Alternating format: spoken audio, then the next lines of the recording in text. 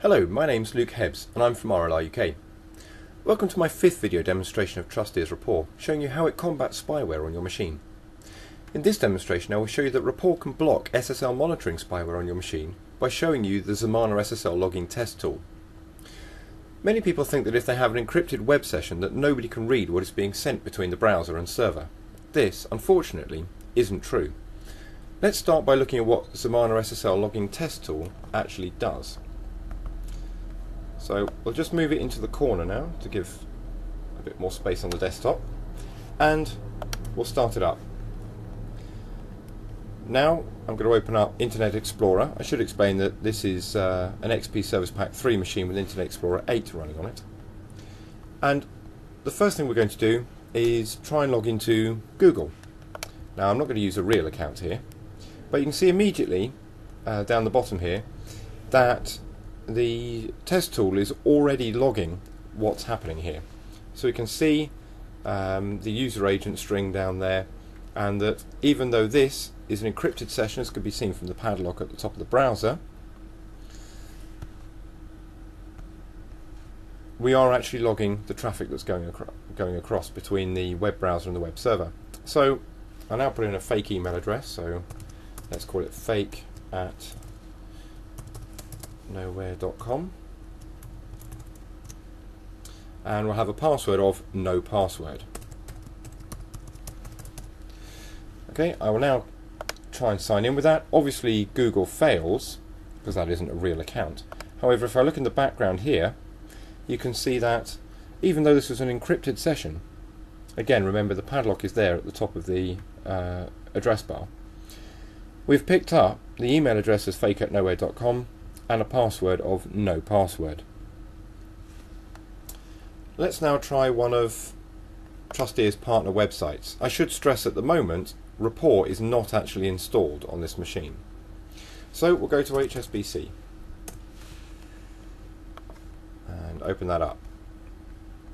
Now on HSBC's site, again you could see in the background there this is starting to be logged.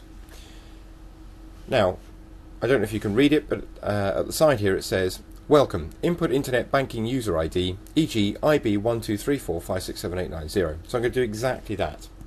IB1234567890. And then I'll click log on. In the background you can see that the test tool is actually logging a lot more things. And again we've picked up the user ID of IB1234567890. Once again, we can look at the top here, the padlock is actually in the browser address bar, and we have an encrypted session that is being logged. Okay, let's shut the browser down now, and we'll have a look at exactly what actually was logged.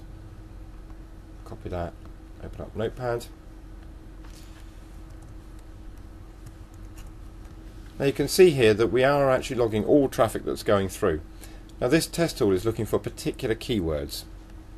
Okay, so we have a post here, an HTTP post, and you can see that in the data we have an email of fake@nowhere.com and a password of no password.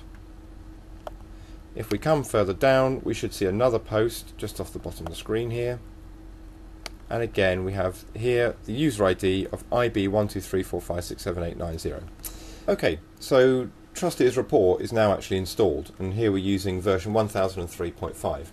You can see from the grey symbol in the address bar that it is actually installed, but it's not protecting the Google website because Google are not a trusted partner. So if I open this up, you can see that this is version 1003.5. Now the interesting thing is that even though Google is not a trusted partner of Trusteer, it will still protect the website against SSL logging. So now we'll go through exactly the same exercise as we did before. We'll start up the SSL logger. We'll go to Google and try and sign in with our fake account again. So we'll type in fake@nowhere.com and a password of no password. Notice already in the background we have no logging going on in the test tool. If I try and sign in there, Google says that it's incorrect, but if we come back to here, although I have started this, I'm not picking anything up at all. So if I now go back to the home page, and we'll go to the partner site again of HSBC,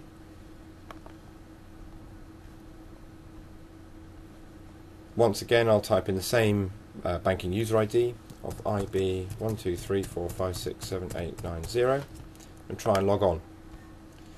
Now Trusteer is going to ask me if I want to start monitoring this user ID to try and stop phishing attacks, because if I enter this into any other website, it will flag it up and say that this is actually my HSBC banking ID.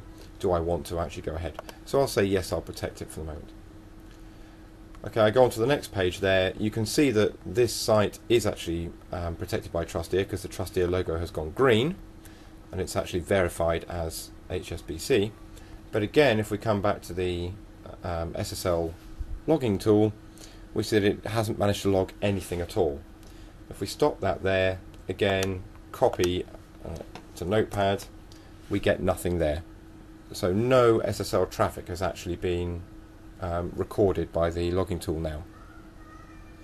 Okay, that's the end of my demonstration on Trusteer's Rapport protecting against SSL logging.